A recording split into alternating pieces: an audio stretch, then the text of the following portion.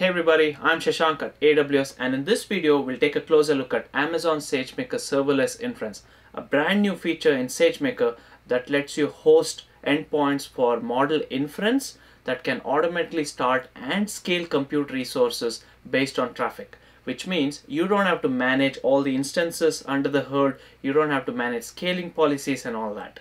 In this video, we'll take a closer look at what it is, how it works, who is it for, and how to use it. And then we'll take a look at code example where we'll go step by step and talk about all the changes that you need to make in your code in order to host a serverless inference endpoint. Let's get started, shall we? So you've trained your model, and the next step, of course, is to host this model as an inference service so that other client applications such as your mobile applications or web services or other web applications can send requests to this endpoint, and these requests could be new data such as images or videos or text or whatever it is that you trained your model to process, and the model then processes the data, generates inference results, and sends them back. Now, to run this model, you need compute resources. So these compute resources, in the past, what you would have done is select one of the dedicated instances. These could be your CPU instances such as C5 or M5 or M4 and variety of other instance types. Or these could be GPU instances, and these could be your G4 instances, G5 instances, P3 instances, and so on, based on your throughput and latency needs. Okay, this is still the preferred approach for certain types of traffic, and we'll talk about what those are. With this new capability, what we have now is the ability to host a serverless endpoints. If you're used to using serverless services such as Lambdas and Fargates, so you know what are the benefits of serverless services are, which are you don't have to manage the underlying infrastructure.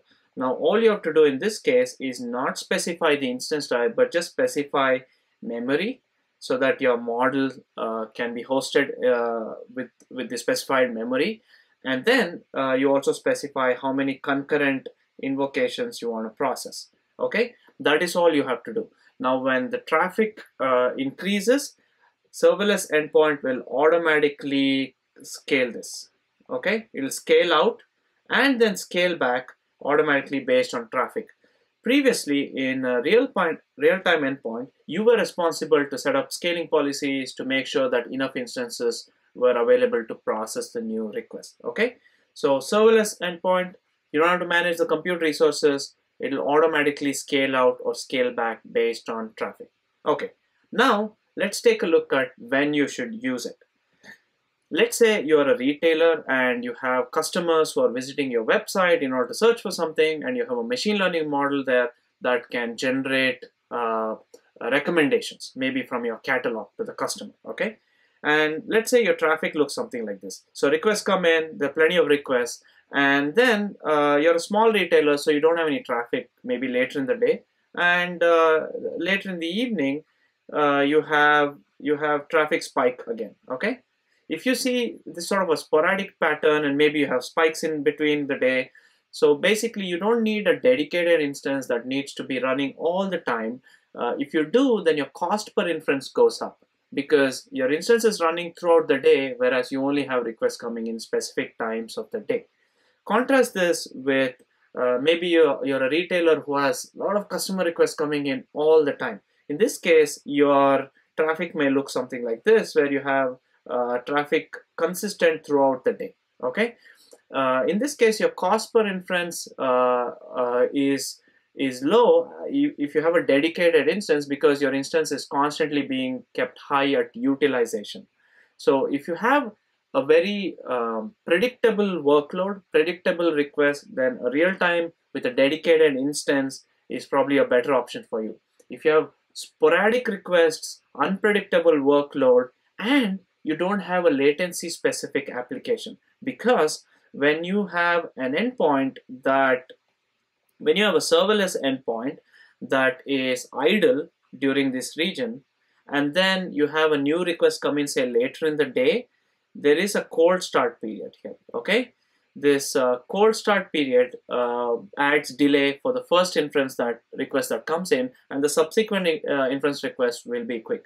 So you don't have if you don't have a latency specific application and you don't mind the cold start period, you can save a lot of cost with serverless inference, because the cost for inference will be lower. If you have predictable workloads, then real-time inference may be the right one for you, because you get to choose the type of instances, but then you're still responsible for setting up scaling policies and all that. Okay, so when to use which, right? Now let's take a look at how you can use serverless endpoints with SageMaker. Now, if you're used to deploying models with SageMaker, you know there are 3 steps, depending, of course, if you're using the SageMaker SDK or Boto3 SDK. SageMaker SDK will make it possible with 1 step, but we'll talk about what happens under the SageMaker SDK, which is the steps that the Boto3 Python SDK takes, which are: first, you will specify what your model is. So you'll create a model, which means you take your model, you also specify the serving container. This could be your TensorFlow serving or PyTorch serving, or could be any other server that maybe you built in-house, right? So you specify this and you create a model using create model API. And then you specify an endpoint config. This is where you specify if you want a serverless inference or you want a real-time inference. If you create a serverless inference here, you specify just the memory as we discussed. So you specify the memory and you specify the concurrent invocation. If you specify a real-time inference, you have to specify what kind of instances you want, like P3 or G4 and how many, right? So depending on if you want serverless or real-time, you'll specify. So in this example, we are taking a look at the brand new launched feature, which is serverless inference. And finally, you create an endpoint, and that will take the endpoint configuration as guidance and create an endpoint, whether it's serverless or real-time. Now, there is an additional step. At some point in the future, let's say you have sporadic requests coming in today and serverless endpoint is working great for you. Say tomorrow, you get continuous stream of requests. Maybe your customers' requests have grown and you have a more predictable workload and you have low latency requirements suddenly because of newer models or newer kinds of applications, and you want to switch over to real time. That is possible. All you have to do is create a new endpoint config, okay, and specify that it's a real-time endpoint config, and then you can call an update endpoint function, and then it'll update your existing serverless endpoint into a real-time endpoint. And we'll take a look at this in the demo. So that's the high-level concepts. Now let's jump over to a code demo and see this in action. Okay, what I have here is a Jupyter notebook that's running on Amazon SageMaker Studio. You could, of course, run this on your own laptop if you want to, as long as you have the Boto3 and SageMaker SDK installed. But there are many benefits to using Studio, such as integrated way of looking at endpoints and experiments and inference recommended jobs. Some of these I'll cover in subsequent videos. So this is there are enhancements to the typical Jupyter notebook interface that integrates all these SageMaker capabilities into a single user interface, so you don't have to leave this in order to take a look at not just training and experiment management, but also deployment. So let's go through this notebook. I'll make this code available to you so that you can run it offline. So we'll start off by importing typical packages. SageMaker TensorFlow. I'm importing TensorFlow because I'm going to start with a pre-trained TensorFlow model and host it with SageMaker Inference, serverless inference. Okay, so let's go ahead and run the import step. We'll then use Boto3 to get the SageMaker and SageMaker runtime client. This is what we'll use to host the endpoint and then invoke the endpoint to get results to test the endpoint, essentially, right? After that, the first step is to take your model and load it to Amazon S3. When you call create endpoint, you have to have your model in Amazon S3 when you create a model, you need to have your model file in Amazon S3. So what we'll do now here is actually take the vanilla ResNet 50 model from upstream TensorFlow, download it, and then we'll create a tar file, which is specified here. This is the format SageMaker expects. It's a tar file with not just your model, but also any inference pre-processing scripts or post-processing scripts if you need. So I do have a pre-processing script here called inference called py, and I'm going to bundle all of that into this tar file, and then we upload it to Amazon S3. So I'll go ahead and run the steps. While that goes on, let's talk about the next step. So you specified your model, you uploaded it to Amazon S3.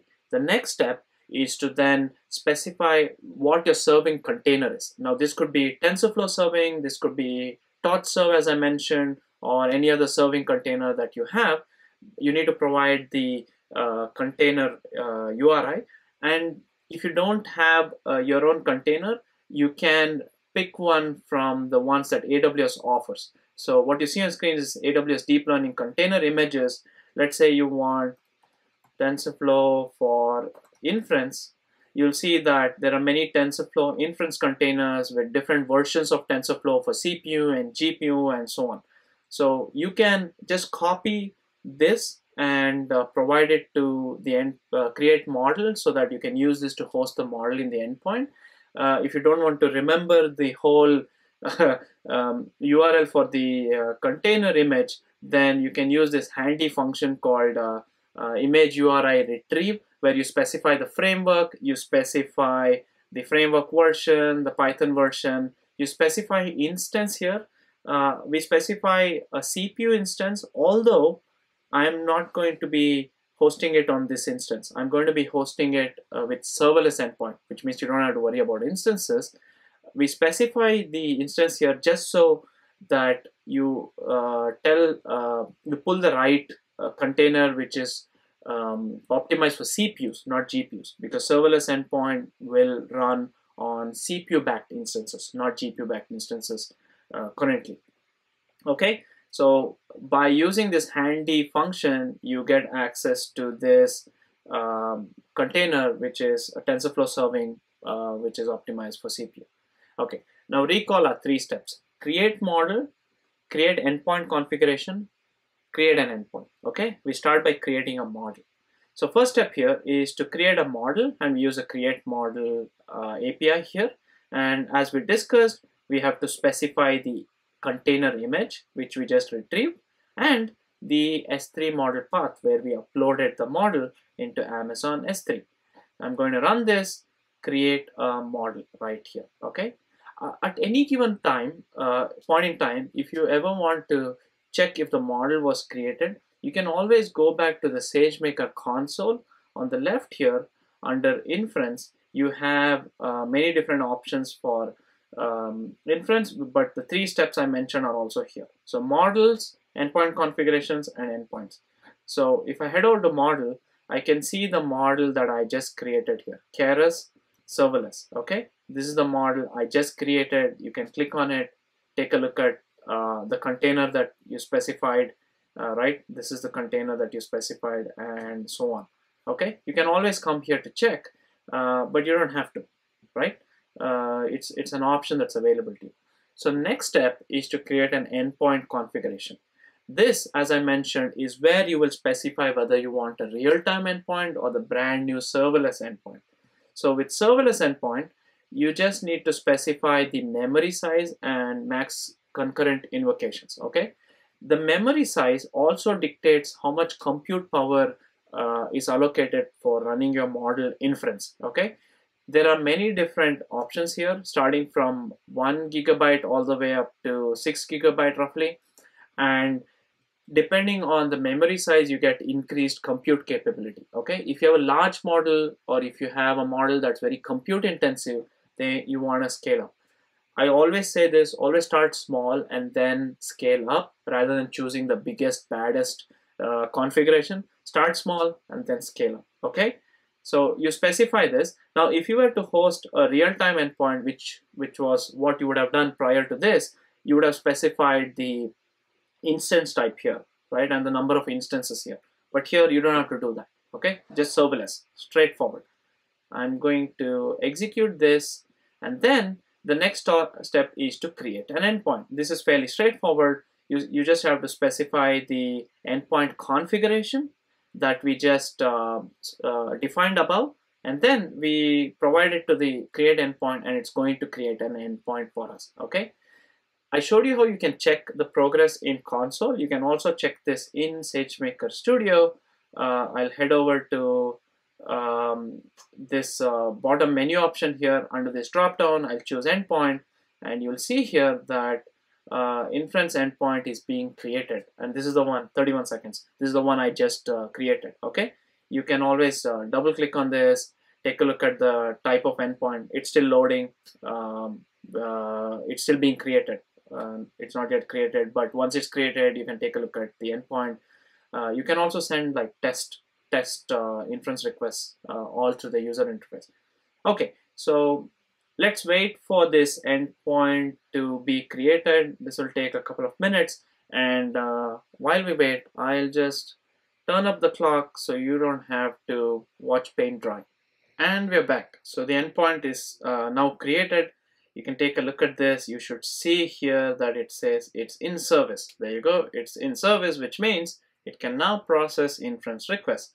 So next, what we are going to do is test the endpoint. Okay, I have an image of a kitten here that I'm going to download.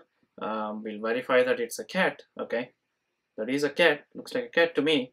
And then what we'll do is invoke the endpoint using the invoke function. Remember, this is a serverless endpoint. No instances were specified here, and as the number of requests go, it'll automatically scale out. So we invoke it. You see here that it took a little more time than required, like 8 seconds. Now let's invoke this again, and you should see a request process much quicker. So the very first time there is a delay because there's a cold start, and then subsequent invocations are about 2 seconds in this case. Of course, it's not a very scientific way of measuring it. About 2 seconds, okay, the invocation of this model. Now, if you leave it idle for some time, and then a new request comes in, it may take more time. I've noticed anywhere between 10 and 20 seconds often for the first invocation, and the subsequent invocations are quicker. Now, an important thing to note here is maybe the 2 seconds is too slow for you, right? If this latency is not acceptable for your application, then you want to switch over to real-time inference, where you can specify a more powerful instance, such as a GPU instance, perhaps, that can give you, sub 100 millisecond or 200 millisecond latency that you may desire. Okay. Next, we are going to take a look at the results just to verify that the inference is doing the right thing. A tiger cat or an Egyptian cat, tabby cat, around the ballpark of what the image is. I don't really know what kind of cat it is. So next, what we'll do is another step of invocation, again, just to check 2 seconds. Okay. Next, what we will do is switch this serverless endpoint into a real-time endpoint. Okay. The way to do this, well, first, the reason to do this is because, as we discussed, maybe you're not happy with the latency, or you now have a very predictable workload. Okay. At this point, you want to switch over to a real-time endpoint, and to do that, you create a new endpoint configuration. And unlike before, where we specified serverless, now we specify the instance type and instance count. Okay. Just to confirm to you again, let's go back and see what we specified for serverless. So for serverless, we said memory size and max concurrency, right? Whereas for a real-time endpoint, what we specify here is instance type and instance count. Okay, which means we're specifying the specific instance. It could be a CPU instance or a GPU instance of a specific size. Okay, let's go ahead and run this. And then what we'll do is update this endpoint. What happens when you run this is your model endpoint, let's go take a look at this in the console. You'll see here that it says updating. So what it's going to do is switch out the earlier endpoint configuration, which was for serverless to a real-time endpoint configuration. All this happens seamlessly without any downtime, right? It'll update this and it'll switch over to a dedicated instance, and then you can go ahead and run inference requests. Again, this will take a little bit of a time. So while this processes, I'm going to wait here, but I'm going to turn the clock so that you can come back and take a look at the prediction results. Welcome back again. So now we have our endpoint in service again, and now it's switched over from serverless to real-time endpoint. And let's go invoke this endpoint now, and with the same data, the same kitten image, first invocation, and then you'll see subsequent invocations are actually way faster. Again, not a scientific way of measuring it, but now we are able to get inference requests in 1.5 seconds, okay?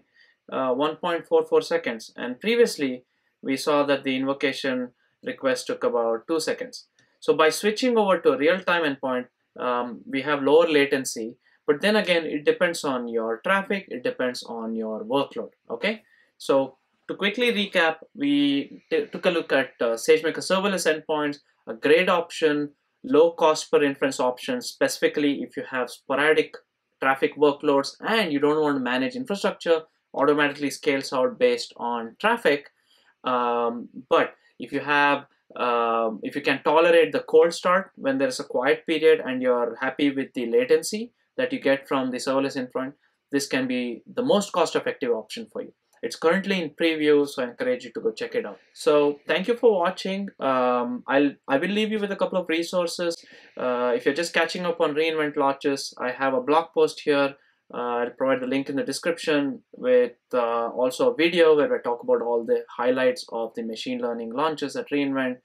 And I'll be creating more deep dive videos for other services that we launched. So if you're interested, stay tuned and see you in the next one.